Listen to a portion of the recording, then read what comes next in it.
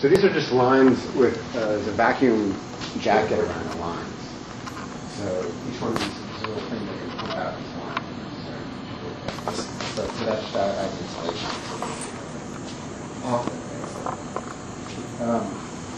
Then bring that viewer over.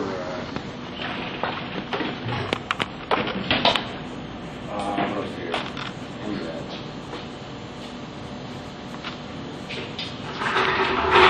So the idea is that this line goes in here, and this line goes in there. And we're going to move it a little bit closer, move it basically under. I'm going to move it this way because I'm going to put this down here so we end up putting it.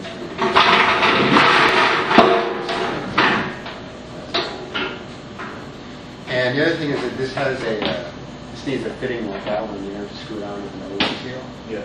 And that's actually over on the scaffolding over there, on the corner, right there. Okay. So you can see what this fitting looks like. So there's an O-ring in it, and there's a little disc by the O-ring which will actually press down on the O-ring. So you can screw that on there just two ways. Now, the first transfer, the subsequent transfers are really difficult. The first transfer is pretty straightforward because there's not already like a helium.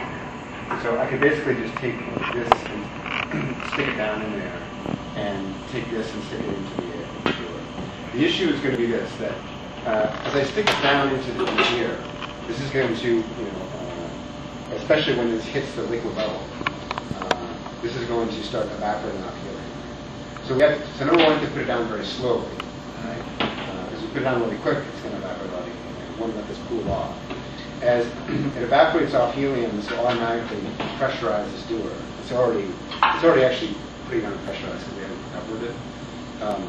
But it's going to pressurize this dewar, and that's going to be more than enough pressure initially to pressurize the liquid below and transfer that. So we're going to be putting it down very slowly, which means if we want to have these two connected, since this is going to the floor, I can't put this all the way down before I'm still have this connected, because this is going to be up left.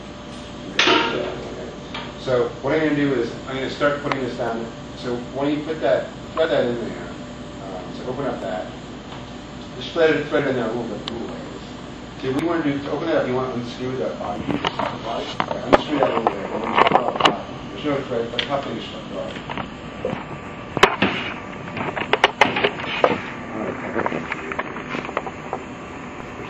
There's a bottom screw which unscrews the air. And then just pull that out. And that's helium coming out of there.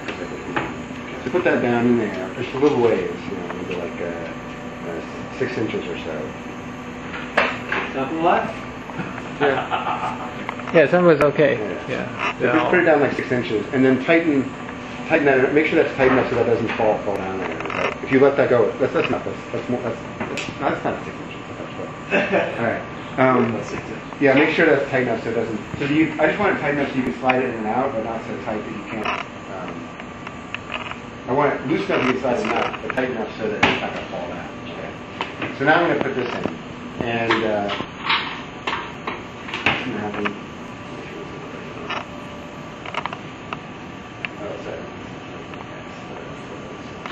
So I'm going to put this in. So right now there's this valve which is closed here. So I'm going to open this out and tighten this down a little bit. I'm going to open this valve, and immediately gassing is going to come out of here. Just helium gas because it's very high pressure. Right. And I'm just going to let that. There's a lot of gas in there. I'm going to start putting that a little bit in, and then I'm going to tighten it. Now, normally I might want to let this cool off a little bit before I put it in there. So this gas, you feel that is warm. If that was cold helium there, if I start putting this gas down, it's just going to warm it up right away. There's no gas in there, so it's roughly 19 temperature in there. So I just let it cool off a little bit, so it's probably getting down. So now we want to stick this into there. So unscrew that. Yeah, unscrew that. Don't drop it. And then this will start to be cold, the gas now. And then I'm just going to put this in here. Now, actually, mating these two things together is a bit tricky, but we'll need that photo on there? We'll need it in about 3 or 4 hours, so that should be okay. So, and then the last thing is, I need to hook up the recovery. So right now, the doer is not being recovered anymore. So we want to hook this up here. So I need the clamp over there. So finding a hose clamp somewhere. There was one. Yeah, that's isolated.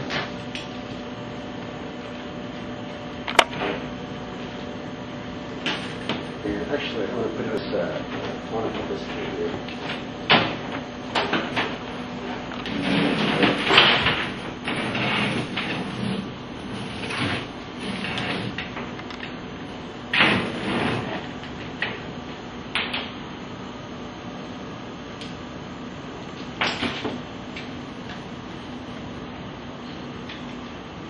Because this hose is always connected, so we need to make sure it's We can disconnect. We don't need to. yeah, isolate. So this is just the recycling lines, and this valve is closed here. So as soon as I open this, the gas is always going to flush through there. That game's going to go. It should. Oh, and this is closed too. Okay.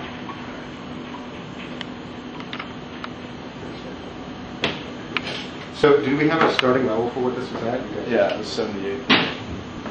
So, we just want to know roughly how things are going. And then we can monitor the level. If I plug that into there was an extension cord I was using for the heat gun. I can just plug that in there. So, all I'm going to do now is slowly push these. You can unplug the leak detector. Yeah. Yeah, I guess these. Oh, yeah, leak detector. Unplug the leak detector, yeah. We're all done.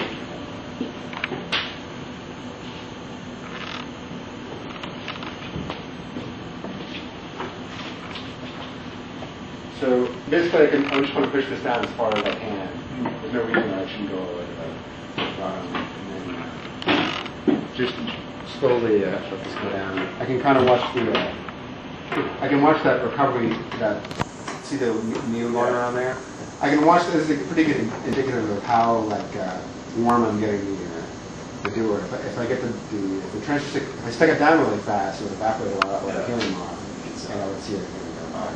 So right now it's going basically about the rate that I wouldn't want it to go too much faster usually. Now the first transfer of helium, you want to transfer very slowly initially.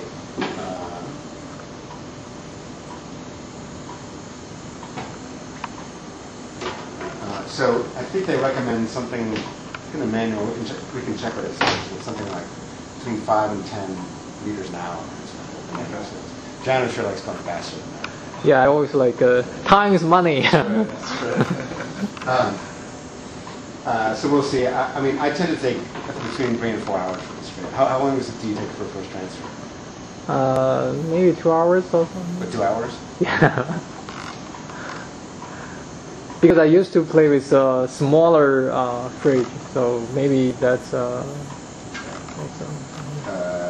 Yeah, so I kind of go by. I actually mostly I just go by weight. I try to keep the weight at something like that over the last 7. Actually, that sound is from that one-way valve, right? Yeah, I think so. The clicking sound. So as that starts to slow down, I'll just lower this down a little more. And eventually I want to get this done. It's going to take a while before everything's cold enough initially, so that liquid can actually flow from here to there. So first of all, this is already cold. The line here is to be cold enough. And then, I mean, initially you're going to have some liquid going through here, and it's going to hit the chamber, and it's just going to turn to gas right away. But it's going to cool things down. But you don't want to do that too. You want to let that little bit of liquid go down initially and start to cool things down and gently lower down the temperature and everything until it's cold enough that we start